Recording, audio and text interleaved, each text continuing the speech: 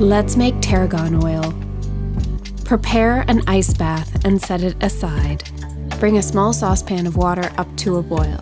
Take it off of the heat and add 1 to 2 cups of tarragon. Blanch the tarragon for 30 seconds or until the herbs turn a brighter shade of green.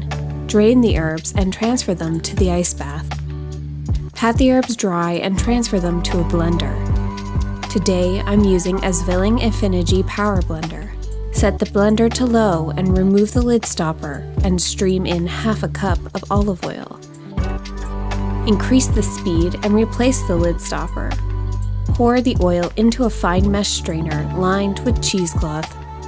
Store the oil in the fridge and serve over soups, salads, or pastas.